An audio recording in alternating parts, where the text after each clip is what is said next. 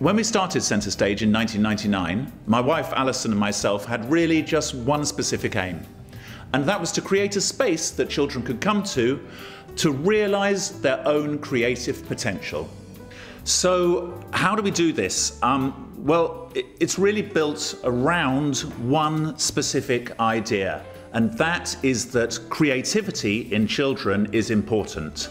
From creativity, we can build confidence, and once children begin to have confidence in their own ideas, then that can be expressed in a whole myriad of ways. So our core is to encourage children to be confident and creative.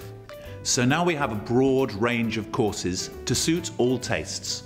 For the child who needs to be nurtured and to have their confidence gently built, to the super confident child who loves to act, sing or dance.